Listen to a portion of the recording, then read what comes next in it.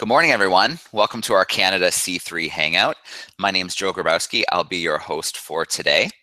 For those maybe new to the Canada C3, it's a signature project for Canada's 150th anniversary, and the centerpiece is an epic 150-day sailing journey from Toronto to Victoria via the Northwest Passage that's connected Canadians from coast to coast and inspired a deeper understanding of our land, our peoples, and the past, present, and future of Canada. The expedition is divided into 15 legs and had a cross-section of Canadians on board, including scientists, artists, Indigenous elders, historians, community leaders, youth, journalists, and educators. And from hosting many of these hangouts, we're up into the 20s now, I can vouch for the amazing, amazing people who have been on board the vessel, from musicians to the scientists, to the educators and the youth leaders. It's just been an incredible journey. And today, I'm very excited to be joined by Diz Glithero. She's the education team lead on Canada C3. She's an environmental educator, a youth advocate, and a community innovator. She's experienced over 15 polar expeditions and won many awards. And she's been on C3 for many legs of the journey so far. And Diz, you'll remember we kicked things off, it would have been last April, with a little kind of introduction hangout to the Canada C3. And a lot has happened since then. Good morning, everyone. It is so great to join you guys today, and thanks so much for your interest to be involved. And thanks, Joe, for hosting today. It is day 148 of our 150-day journey, so it's hard to believe that we are into the final 2 days. And I noticed there's hey, raise your hands if you're the class from Picton, Ontario. Oh, maybe not. Oh, there they are. Great. That was our very first stop. We started in Toronto on June 1st, and on June 2nd, we pulled into Picton. So it feels pretty neat to come full circle with you guys this morning. But it has, like Joe said, it's been an epic last 148 days. It's been 5 months at sea, and it's been an incredible journey. We've had over 400 different Canadians on board, and the goal was to get as diverse of a group of Canadians on board as possible, so that as we travel around the coastline of Canada, we would be able to have conversations with one another that often you don't get a chance to make connections between people that you don't meet maybe in the community that you live or the region you're from. And our whole journey was built around 4 main themes. So we looked a lot around the environment. We talked a lot about reconciliation and the relationship between Indigenous and non-Indigenous Canadians. We talked a lot about diversity and inclusion. And we also talked a lot about youth engagement. And it was neat, on every leg of the journey, we made sure we had at least 2 or 3 young Canadians between 18 and 25 on board with us. Right now, we've got our final 3 youth ambassadors, and they bring a huge piece and vision and energy to this whole project. So that's been really special. And in a few minutes, we're going to be joined by the captain of the ship, because Stefan Guy, the captain, he's one of only 2 people out of all 400 entire journey. He set sail on June 1st, and he hasn't gotten off the ship yet. So he's got a pretty neat perspective to share. I've been on leg 2, leg 3, leg 8, leg 13, and now leg 15. So I've seen quite a bit. And I just want to share a couple stories with you, and then the captain's going to share a few things, and then I'd love to take as many questions as we can, because today's the last hangout we're having with schools. And just so you know, you're now part of a group of over 50,000 kids from across the country that we've had direct hangouts with or live learning events. So that's pretty special, and we're thrilled that you're a part of it. So a couple of things that struck me is that we, heading into it, you knew it was going to be special. You knew that as we sailed Canada, which is the largest coastline of any country in the world. Did you guys know that? Canada is the 2nd largest country in terms of land mass, but we have the longest coastline of any country in the world. And if you were to go around the entire coastline and navigate around all the islands that make up Canada, it would be over 240,000 kilometers long. But if you just hug the coastline like we've done, we've traveled over 23,000 kilometers. And we knew it was going to be special, and we'd see a lot of great things and meet a lot of interesting people. But what's really struck me is that every single community we've been into, and there's been 75 communities so far, Over 40 of them have been Indigenous, either First Nation or Inuit. And some of them as small as 60 people living in them, 150 people. And it's profound how extraordinary every community is in this country. We were blown away by the strong sense of community everywhere we went, the people we met, the pride they had for their communities, a lot of really success stories and innovations happening in these communities despite how remote some of them are. So that's been extraordinary. I think the other thing that really struck me is that go along the Arctic coastline and then down the BC coastline is the incredible sense of generational stewardship. You know, generation after generation after generation, there has been such stewardship and conservation of the land. And when you get a chance to spend time in those communities and meet the people, and from youth right up to elders, and then each of them talking about the elders who've become before them.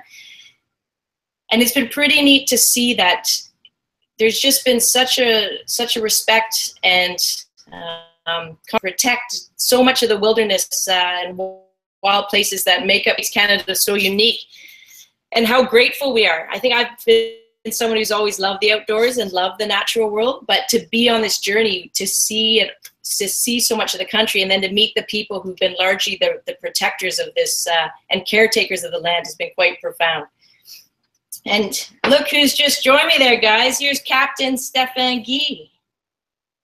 Nice. So hi, everybody. Here, let me turn the mics on really quick so they can say hi. Here, guys, microphones are on.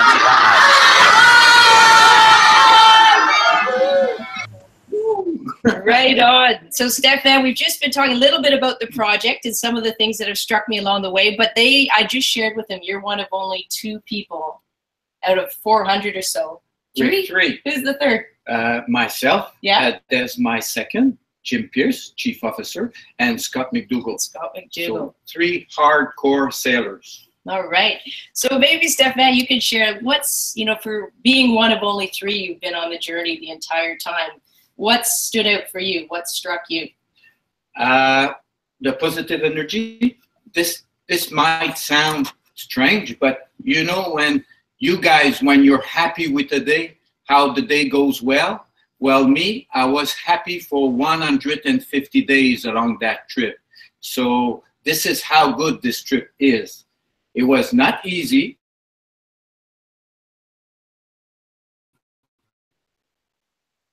Seas, but the crew was fantastic, and I was happy for 150 days. Do you understand what it means, 150 days? Just to give you an idea, between one birthday to another, there are over 300 days. Okay, from one birthday of yours to the next one, 300 days. I spent 150 days, and some of us as well. That's a lot of days at sea. It's like half a birthday. Was there a special moment that, if you had to pick 1 or 2 moments that stood out, or days that stood out the most, which ones might they be? There were many, but I like to think of the challenge of completing the Northwest Passage. There's this little place up in the Arctic where there is a lot of ice, and always since we came here as sailors in the Arctic, this place was very problematic, and we succeeded in completing this passage. Of course, we had a good vessel, and I hope a good captain. So we succeeded, and that's a little bit of my highlight. I'm really happy with that. Great. And I had one question I asked the captain this morning, and I asked if he'd look it up for us to share. I was curious, because I don't know yet, how much fuel did we burn to do this journey? We had a lot of fuel. This is not cheap. It's over 500 cubic meters. 1 cubic meters, to give you an idea, is a liter. Oh boy. You know what is a liter? A liter of milk. Maybe you all know about that, or a liter of juice. You all have that in the morning on the table.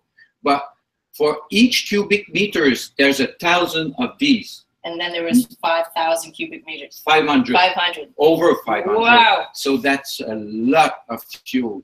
Saying that, it might sound strange at the same time saying that this ship has sailed all from coast to coast to coast, paying attention to how much fuel we burn. Why? Well, because it's very expensive, but also we had great concern about the environment. So this is not a new ship, it's an old one with old technology, but we managed to burn fuel in a very, very efficient way to protect the environment. That's great. And because it is, I mean, the environment's one of our main themes, is we wanted to ensure that we are aware that we were going to have a big ecological footprint. And I know you guys in school, you probably learn about our ecological footprints and how do we minimize those as good global citizens. And we were aware that the footprint of this expedition, because we're on a big Coast Guard vessel, would burn a lot of fuel. And now we know it was a lot of fuel. And that one of our partners is called Bullfrog Energy. And so fuel we consumed along the way, we bought carbon offsets to help offset the amount we burned, and to ensure that, you know, we take responsibility for that. And that, I wanted to bring that up because I think it's one of the important learning through this, is that there's times where you need to have a footprint in order to create opportunities that will lead to bigger and more sustained change. And I think the whole goal of the Canada C3 journey is that if we have the opportunity to connect Canadians right across the country and share our stories and to build a better understanding of one another and relationships with one another, we could start to work better in terms of looking at where we need to make change in our society and how we go about doing that, and how do we connect the dots between all these communities who are trying to do things so that we can lead to bigger change in Canada. And so we feel that despite the fuel we've consumed and the footprint we made, it's a network. You're a part of what Canada C3 is all about. So that's great. I'm going to share one more thing, and then I'd like to open it up to questions, because today we want to take as many questions as possible. The one thing I want to share also is that we were aware going into this journey that not all Canadians are celebrating or wanting to celebrate Canada 150. And even though this is a signature project and it is a 150-day journey to recognize Canada's 150th, for us it was more of an opportunity to create the space to have some of those conversations that are creating some of the tensions around it. And there's many First Nation and Indigenous Canadians who weren't excited about Canada 150, who didn't want to celebrate it. And the past 150 years have not been good for them and for us collectively as a country. Sometimes we haven't learned a lot about residential schools or the 60s scoop or relocations, but as this journey's gone along, we have heard stories after stories in all these communities along the way, and it's built a much bigger understanding. And I think it's built a lot more trust and collaboration, and that's what we'll use to go forward. So it's been a pretty special part. It's also been a pretty emotional spot. There's been a lot of tears on the ship for sure, and a lot of people sharing and opening up, and that's made it pretty special. And before I go, Jason, our food manager, he heard that this was the last hangout with students, so he just emailed a few funny numbers to share with you guys. In 148 days so far, we've consumed 18,000 eggs. And he said over the last 148 days, we've used up 1,500 pounds of butter, 4,500 apples, and 5,000 pounds of seafood. So we definitely didn't go hungry on this vessel, but it's pretty fun to kind of look at it now and think, my gosh, we've traveled a long way. We've sure learned a lot. But here we go. So let's open it up, Joe, to a lot of questions and hear what you guys like to ask. All right. Well, thank you, both of you, for sharing some of your favorite moments from the C3. And, I'm glad you shared those food statistics, because from Hangout 1 to today, the common theme has been that the food on board has been incredible. So it's nice to hear some of those statistics. 18,000 eggs. Wow, that's impressive. Stefan alone ate 300. He had 2 eggs every day for 150 days. So there you go. He did his part. A little Canada C3 math. Before we do jump to some questions, do you mind just turning the camera so we can see where you are today? For sure. So we are in a special place called Salt Spring Island. And tell me there, Joe, if you guys can see out here. We got it. And it's part of the Gulf Islands, which is located between Vancouver and Vancouver Island. It's an island here, a community. I'm not actually sure. I haven't been out yet to see how many people live here. I'm thinking it's around... I was told 6,000. 6,000 people here on the island. Beautiful. We've lucked out. I'll just walk you around to the other side here so you can see. Tied up about an hour ago. We came in and tied up to the dock here. You can see here, and we've got, looking out, it's just an incredible place. When we were coming in this morning, we had 2 humpback whales. There's a couple pods of orcas that have been spotted recently. And in about an hour, we're heading up to speak at the high school here, so that'll be fun. And then we're off to an organic farm and permaculture center this afternoon to learn about kind of food life here on the island. So yeah, pretty special spot. All right. Sounds like you've got a great day ahead of you, and I'm sure as the community wakes up, they're going to make their way down to check out the C3. Yeah. Okay. Well, let's meet some classrooms. So let's start off. Let's see. Let's go to our grade 2 classroom first. So Mrs. Lombardo, if you can turn your microphone on for me. It's a grade 2 class in Calgary, Alberta. And you can go ahead with a couple questions. Go ahead, Sophia. What type of sea animals did you see? Might have to yell. What type of sea animals do we see? Yes. Yes. Okay. That's a great question. Well, I'll share my highlight from Leg 13, which was the top part of the BC coast from Prince Rupert down to Bella Bella. We had 2 humpback whales one afternoon, and we were out in the kayaks and on the paddle boards, and they started breaching in front of us, which means when the whale jumps right out of the water. And humpback whales are over 65, 70 feet long, and so they were coming right out of the water, 2 of them, and they must have done these acrobatics for at least 15 minutes or so. We had a private show in Haida Gwaii. It was pretty special. And one of the moments that was interesting too is that you'd see them jump and you'd see them land, but it was about 30 seconds later that you'd hear the echo and the boom of the sound when they hit the water. It kind of reverberated around the land, so that was pretty neat. We've seen, do you want to list them off?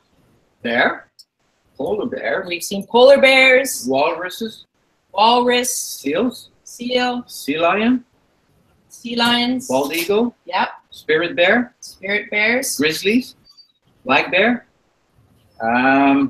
dolphins of all kinds. I don't know their specific names. We had a sighting of a bowhead whale that only a few people saw. Minke whales, Orcas. orcas. That. And those are a lot of the larger creatures, but you know, we've also had a big science program on board, and they've been doing every day, taking water samples and doing plankton tows, and they're catching every day a lot of microscopic creatures. So we've got, you know, phytoplankton and krill, lots of jellyfish, sea anemones, just a whole bunch of stuff. So it's been pretty neat. And one of the science projects, and as soon as the scientists, once this expedition is done, has a chance to put those all together and kind of put it into a way that's makes the findings accessible for students. And they've created a biodiversity footprint of every living thing found in the water for all 150 days. And so we'll be sharing that with classrooms over the coming months.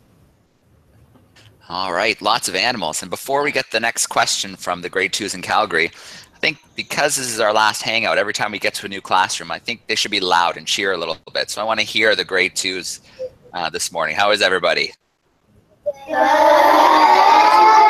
Oh, a little louder than that. Good. That's better. Let's steal another question. Okay, yeah, you say your question. Why did you have to do this journey? Why? Why is always a great question. I think we felt that there's a lot of different ways why or how Canadians chose or wanted to celebrate. And there's a group of us who had done a lot of expeditions before with high school students, and we do them every summer up in the Arctic. And we know that a ship-based journey traveling through wild parts of the country of Canada really creates a rich learning environment. And so we thought, why not do that with a bunch of Canadians from all over the country together over 150 days. And really, when it comes down to it, it's simply a chance for us to share experiences that will help us build a better understanding and a better relationship with each other. Because I think once you have that, then you start to work together better. It's just like you guys at the start of the year, you come together, you're a bit nervous at the start of the year, you don't maybe know each other, and then work together with your teacher, you create this special learning community with which you ask questions and you do neat learning experiences and go out on field trips. And I mean, this was in many ways kind of a giant field trip, a giant learning experience for Canada. And through that, we learned a lot. And not all of it was easy, but a lot of it was beautiful. And together, it's profound in terms of where it could take us as a country. All right. Thank you so much for those great questions, grade 2s. If you don't mind, if you haven't already, muting the microphone for me, that would be awesome. And let's meet our next classroom. So this time, let's go to Picton, Ontario, where the first stop of the Canada C3 was. We've got a grade 3-4 class with Mrs. Carroll, and I'll turn your microphone on. Say hi. Hi! Okay, Marley, your turn. Hello, Picton. How are you guys? Okay, Marley, say a question. What question would you like to ask? Marley, stop listening. Say nice time. Why did you guys choose an icebreaker? So why did you choose an icebreaker? That's a good and interesting question. You know, our voyage took us from the Atlantic coast to the Arctic and then the Pacific coast. But one of these coasts is quite difficult to sail. It's in the Arctic. And what do we have in the Arctic? Lots of it, ice. And to sail through ice fields, what kind of ship do you need? An icebreaker. So the choice of this vessel was quite a logical one, an easy one to make. So we look for an icebreaker. And not only is it an icebreaker, but it's also a large icebreaker, so we can take a lot of people with us. So that's the main reason why we choose this icebreaker. And one more thing, do you know where this icebreaker comes from? Well, this was built in Canada and used to be in the Canadian Coast Guard. And most of its life served as an icebreaker for the Canadian Coast Guard. We have borrowed this ship to make this journey, and it proved to be a very good icebreaker. And what the captain taught a lot of us on board is, a lot of people think icebreakers plow their way through the ice, but what this icebreaker does, the bow of the ship, the front of the ship, is reinforced with a lot of steel. But what it does is it comes along, it comes up onto the ice and then crashes down and comes up and crashes down, and that allows it to break through the ice as we go along. So even though for the Atlantic and the Pacific we didn't need an icebreaker, for the Arctic coast we did, and that's why we chose this ship. And it's been pretty special. All right, I can attest to that. I got a tour in Toronto, and it's a really cool ship. And if you take some time to look at a picture of the ship, if you haven't already, there's a big, looks like a big white golf ball sitting on top. And that's pretty special. That dish inside let you guys broadcast from pretty much anywhere. You didn't need internet, you didn't need cell phone connection. We could do these video connections through that satellite technology. So that's pretty cool. Picton, go ahead if you have another question. Oh, sorry, go ahead. Can you all see this? Let's go really quick. Yeah, it's a big round chunk of steel. This is how thick is the plating of the hull. This is the skin of the ship. It's very thick. It's that thick. And why is that? Well, the ship needs to be very strong in order to sail into ice. So this is the thickness of the ship's hull. Cool. All right, very cool. Thanks for sharing that with us. Mrs. Carroll's class from Picton, they blinked in, but I think they're back. Are you guys back, Mrs. Carroll's class? All right, well, we'll swing back. Oh, there they are. Can you hear me, Picton? Yeah, I think you have your microphone on mute. Can you unmute it for me? Yes. There we go. We want to make sure you get your second question in. Okay, Carla, ask your question. Was it scary on the ship at the times when the water was really wavy? Scary? Well, if you ask me, no, it was not scary. I think there were some days when the sea was a little bit difficult, you know, lots of waves. Some people were concerned, you know. I wouldn't say scared, but, you know, sail at sea, and sometimes the sea can be pretty rough. So we had a couple of days people were concerned, but more than that, do you know that when a ship moves a lot at sea, you get discomfort? We call that seasickness. So seasickness was more of a problem for our people on the ship used to sail, and this was more of a problem than being scared of the sea.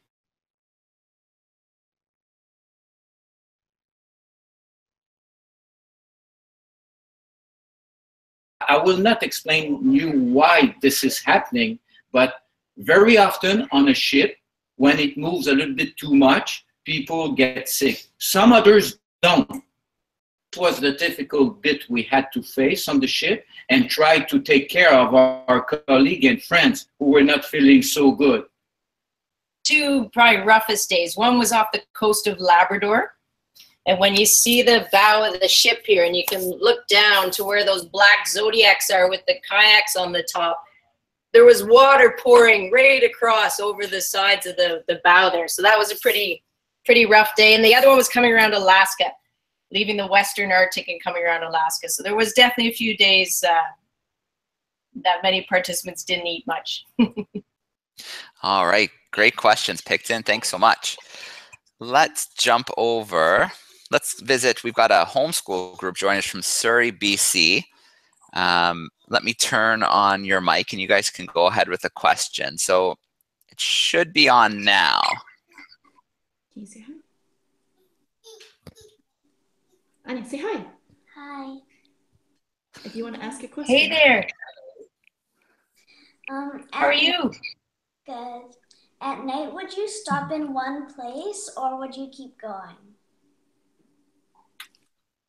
At night, did we stop or did we keep going? Actually, we stopped almost every day in a new location. Almost every day. So we sailed at night, sometimes at day, but every day the ship stopped in order to do exploration or to meet with the communities. And that was the purpose of this trip. So it was a long trip, but we took our time to do it. Every day we stopped, we put the Zodiacs in the water, and we went ashore to do science, explore, or meet with people. And that was the purpose of this trip, to make friends and to show people what is Canada about. So every day we stop. And when we were in more of the remote places, like up in the Arctic, we would be out on the land or in communities during the day, and then it was always sailing at night to position the ship so that we'd wake up in the next spot we wanted to be. But when we're in places like right now, in more of the populated areas and down in Vancouver, Victoria area, we will stay at anchor for the night. And the ship, like this morning, for example, we heard the anchor being pulled up at around 5:30 in the morning, which is a low grumbling kind of sound hearing it. And then it was a short distance sail to where we needed to get to this morning. So it just depends where we were. All right, great question. Thank you, Surrey, BC. Let's jump over to Blenheim, Ontario. We have Mrs. Bondi Heron's group, their grade 4-5 classroom. And let me turn your mic on for you. How's everyone doing over there?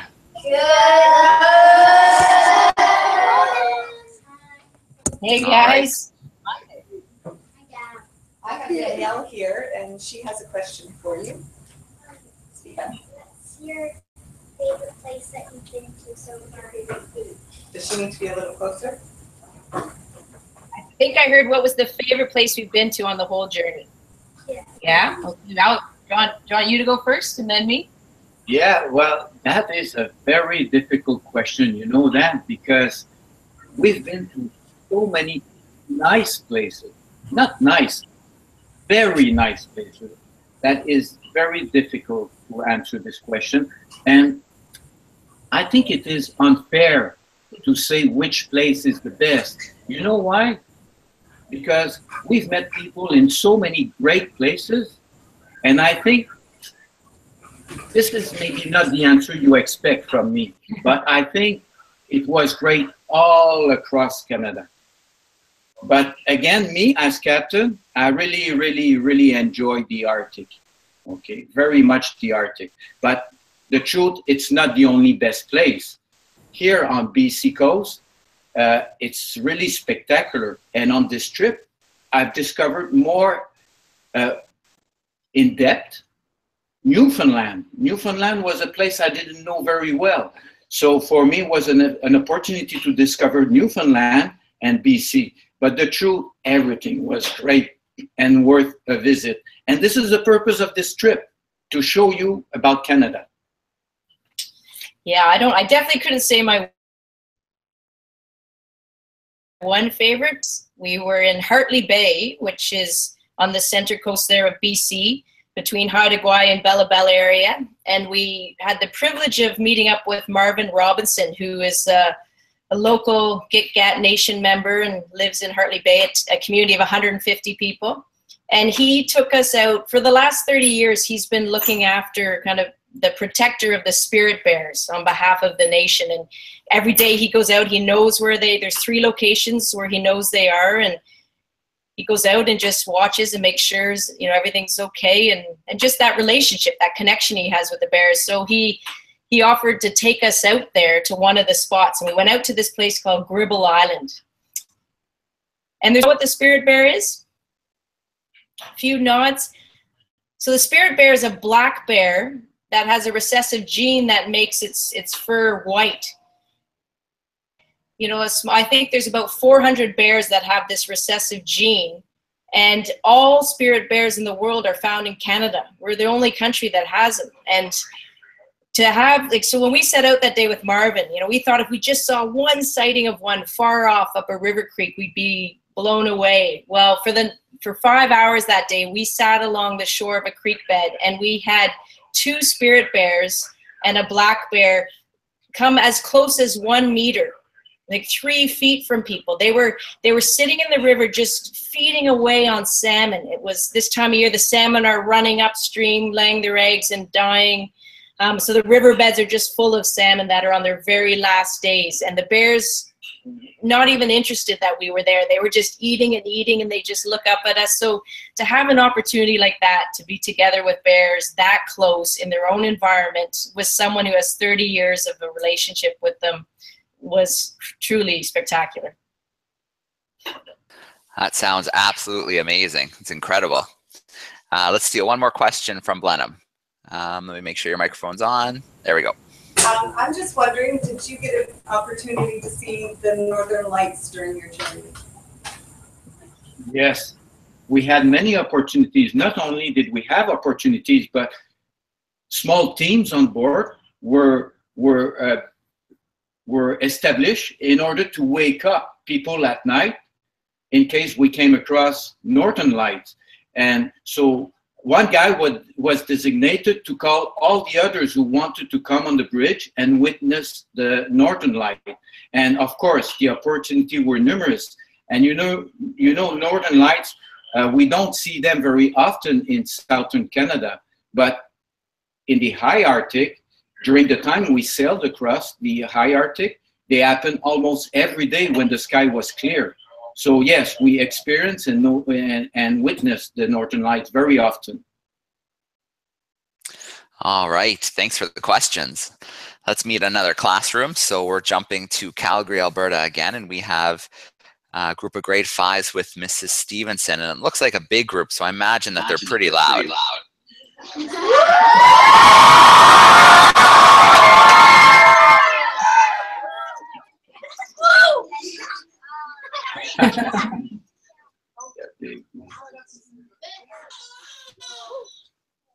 All right, if you guys have a question, go ahead. Why were you chosen for and how? How were people chosen? That's a great question. Yeah, so back in March, we had a public application process, and we put it out to Canadians, and anyone 18 and older who was a Canadian citizen could apply. And the main part of the application was to create a 2-minute video. You know, why you? Why would you want to go on this journey? What is it you'd want to learn? What is it you want to contribute and share? What's your hopes or visions for Canada? And within 2 weeks, we had over 5,000 video applications come in.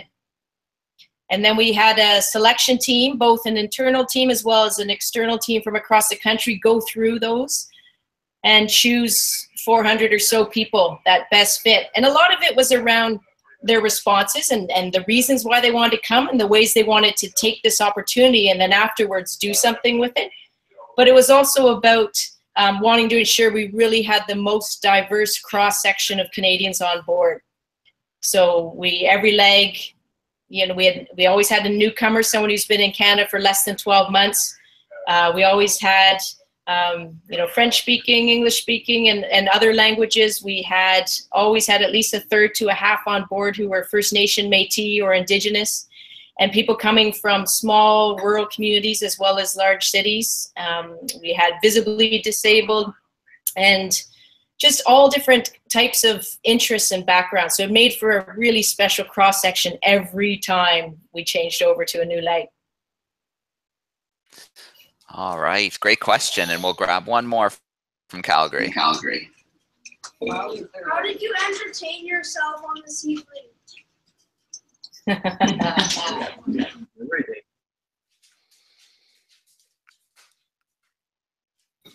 Yeah, how did was on this morning? Said there's no downtime. Like every single minute of the day is go, go, go. And so there was no need to, you know, entertain ourselves per se, because there's no downtime. It was either as soon as we arrived, like 7:30 this morning in a community, by 8:30 we are off the ship, greeted by local people, and they've kind of created what they want us to do for the day. So it's not a team of C3 staff who decide, oh, we've arrived in Salt Spring, let's go here, here, and here.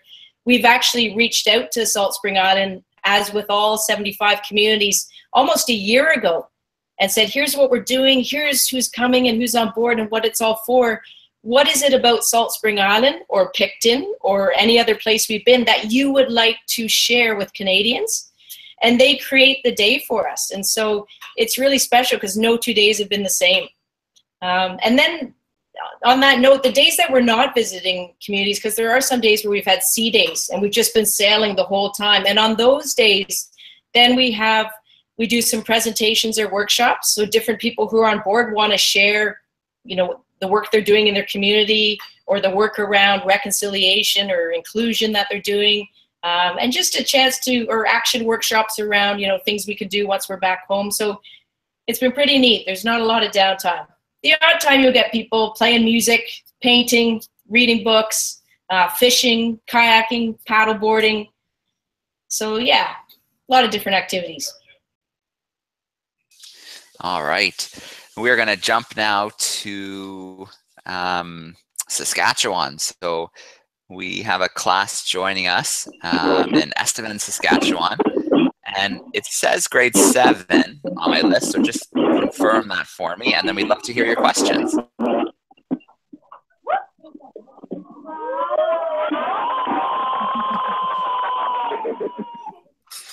And it sounds like you might be on an iPhone or iPad, so you'll have to come nice and close so we can hear you. Have you had any problems on your ship? Have we had any problems? Have we had any problems up? Yeah. Is that the question? Okay. Well, with the ship, I don't want to say we were lucky. I think we had a very good team who looked at it. And the truth, we didn't have any problem at all with the show. And that's quite an achievement. We had very good engineers on board because, you know, the ship is very big engines, so there are engineers engines every day and we didn't have any problem. The programming or the experience point of view, problems, there'd definitely be like or groups of people that, because of the unique makeup of people, sometimes a leg might be more intense, or more emotional, or have stories that trigger more responses that create, you know, the need for dialogue to move through it. But those are great opportunities for us to come together more time to share and understand each other. So certainly no problems, but definitely all 15 legs were different. None of them were the same or created the same, because every time there was new people, a new combination, new energy. All right, and let's steal one more question from Saskatchewan. What does the C3 stand for?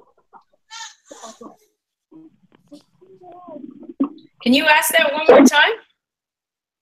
What does the C3 stand for?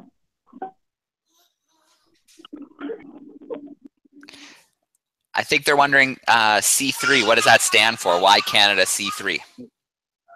Yeah, so C, the letter C for coast to coast to coast. Although by now on day 148, it might be crazy, but it was to stand for the 3 coastlines that comprise Canada. All right, and I have a quick question for our class in Saskatchewan. I'm from Saskatchewan. Are you guys close to Moosomin? Yeah. We're in Estevan. Yeah, is that close to Moosomin? Is it in northern or more southern Saskatchewan? Okay. All right, so maybe pretty close. Very cool. Let's meet our final class. They are joining us from Guelph, Ontario at Westminster Woods Public School, and it says grade 7-8. Let me turn the microphone on, and you guys can confirm that for me. How's everyone doing? It's a grade 5 class, 2 grade 5 classes. Perfect. And we are doing great. Hey, hello, Guelph. Hello.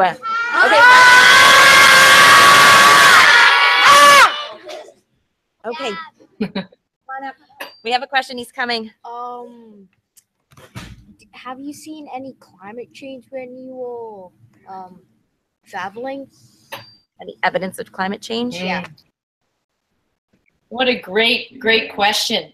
Yeah, I mean, definitely, as we move through the Arctic, you're right in the sense that the amount of sea ice and the amount of glacial ice in the Arctic each year is getting less and less. And although we couldn't see that in this journey in the sense that we only 150 days straight through, but Students on Ice, the organization that's behind Canada C3, goes to the Arctic every year.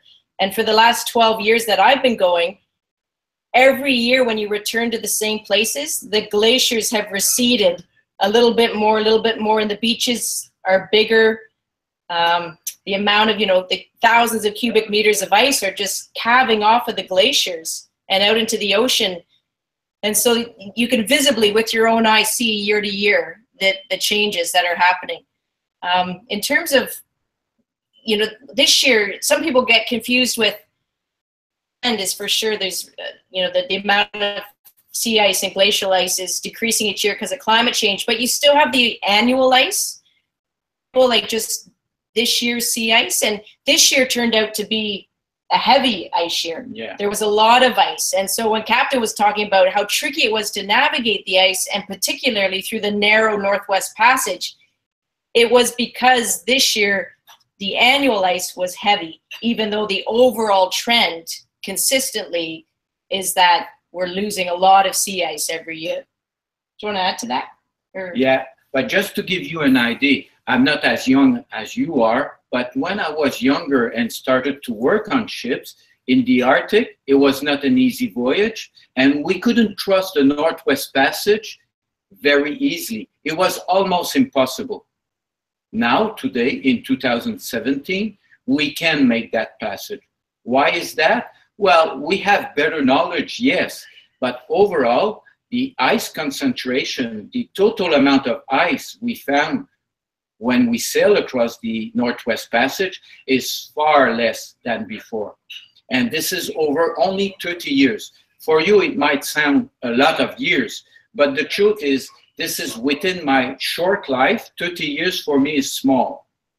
And within 30 years, we notice big changes. And now it is possible not only for an icebreaker to go across the Northwest Passage, but for a small, ordinary vessel.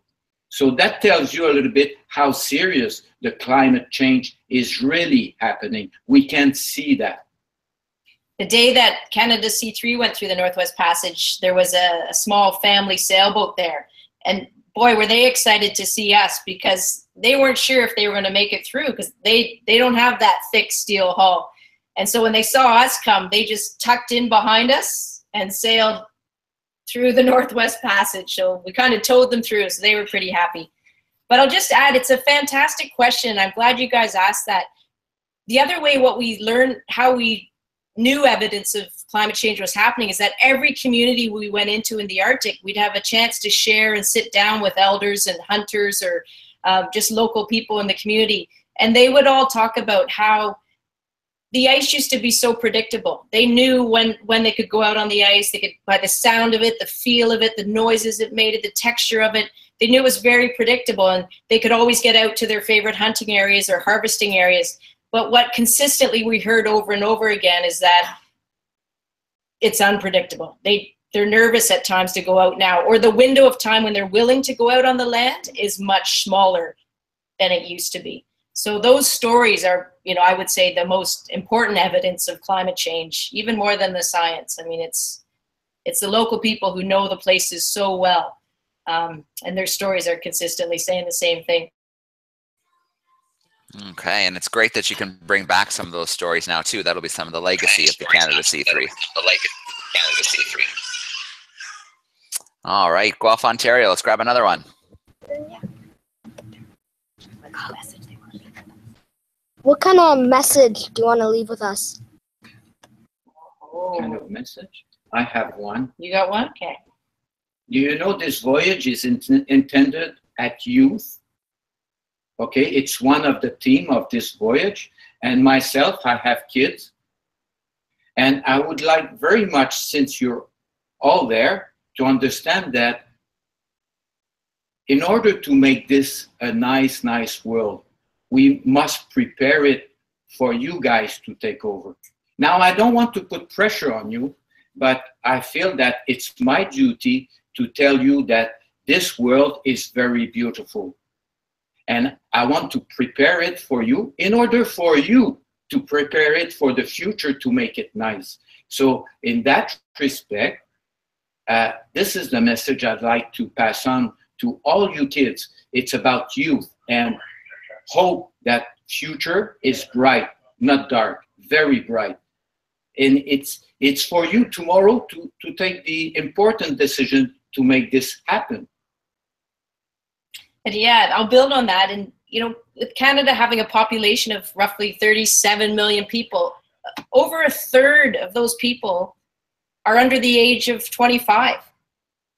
And so there's a force of young Canadians out there.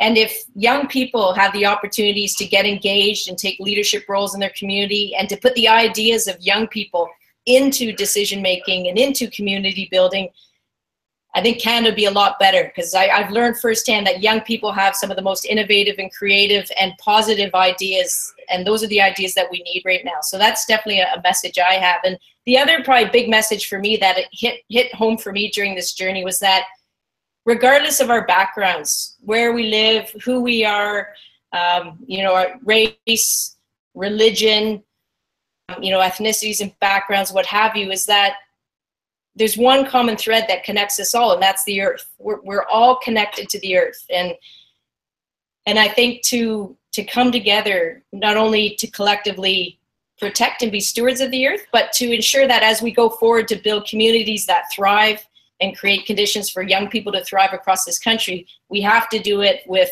earth in mind.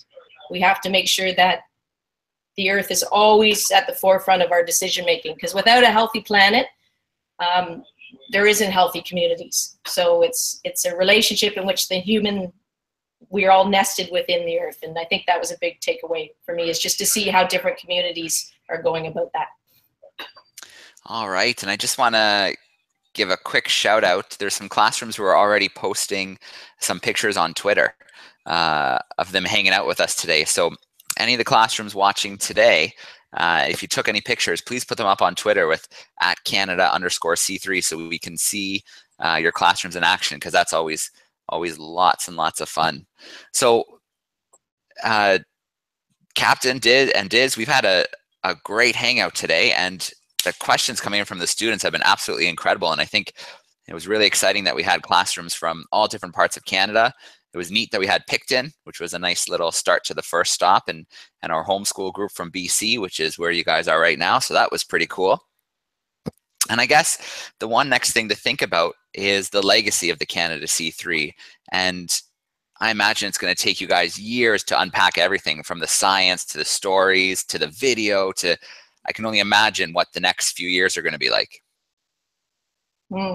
For sure, and that is a big piece. We certainly don't want, come Saturday when the ship arrives in Victoria, that's it. That's the end of C3, and that it only, you know, reaches the people that we've met in the communities, or the people who've been on board, or the people we've had a chance like you to speak with. And so there is a lot of focus now on legacy, and part of that is there'll be a lot linked to education. So a lot of the video content, the stories, the messages that we've captured along the way are going to be put into early years, middle years, high school years, and teacher education programs that will be built around the 4 themes and that are curriculum linked. So you'll see over the next year a lot of learning content that will come out from the messages from this. There's going to be a documentary that'll capture it. There's going to be a couple books, a youth book, a children's book, as well as kind of a larger expedition book that'll come out of it. And then, of course, yeah, the science project, which actually has 27 projects within the C3 science program.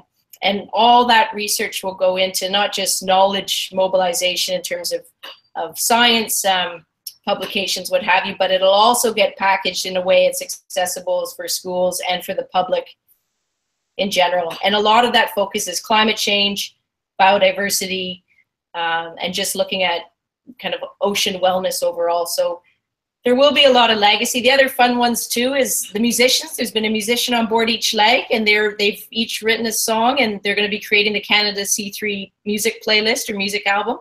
There's been an artist on board each leg. They're curating a piece each, and that'll be the Canada C3 art exhibit that will go across the country.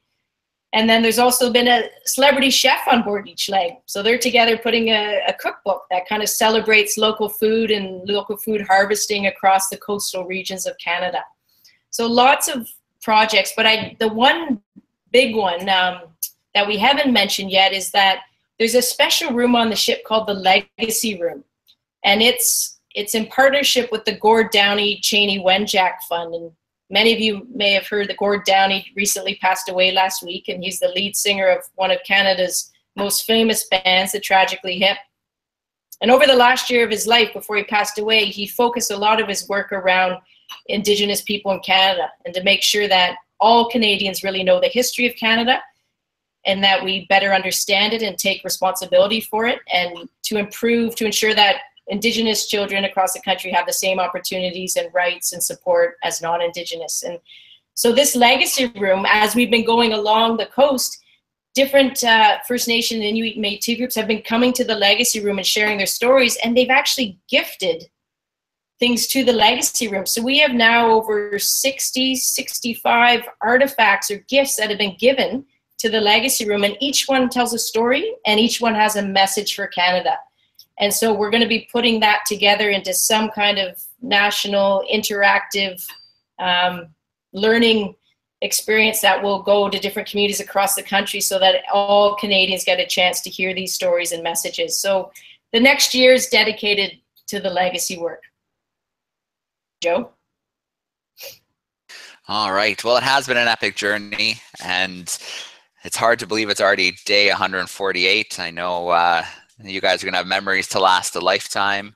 And, you know, as a teacher myself, I can't thank you guys enough for being so, I guess, cognizant of education and creating all these great resources and these hangouts. And I know there's been classrooms all across Canada who've had a blast hanging out with the C3. So thanks for everything you've done. Oh, thank you, Joe. And two last comments is when we arrive in Victoria on Saturday at 11:30 Eastern time, or Pacific time, 2:30 Eastern time, there'll be a live Facebook Live happening. So if anyone wants to watch that happen, you can. Or on Monday, when you get back to class, you can go to the Canada C3 Facebook page and watch the video live that was taken that day. And you can see the ship coming in and the speeches and the musicians and what have you. So that might be fun. And last, Joe, just wanted to shout out to you and your organization, Exploring by the Seat of Your Pants. You're one of 100 partners that have made this project possible and extended the reach of this project. And certainly, I think what you guys do with Exploring by the Seat of Your Pants, bringing science and adventure and exploration into the classrooms every day from remote and exciting places around the world is such a remarkable engagement tool to have for Canadian classrooms. So keep up the great work, and it was an honor to work with you over the last 150 days. All right, right back at you. Thanks so much, Diz. And classrooms, thank you so much for hanging out. I know a couple are starting to duck out for lunches and recesses, but before we sign off, I'm going to turn all your microphones on so we can do one more big goodbye and thank you. But again, to both of you on the C3, and yeah, enjoy the last couple of days, and I look forward to catching the live stream on Saturday. Sounds great. Thank you, everyone, for joining us. Take care. All right, microphone's coming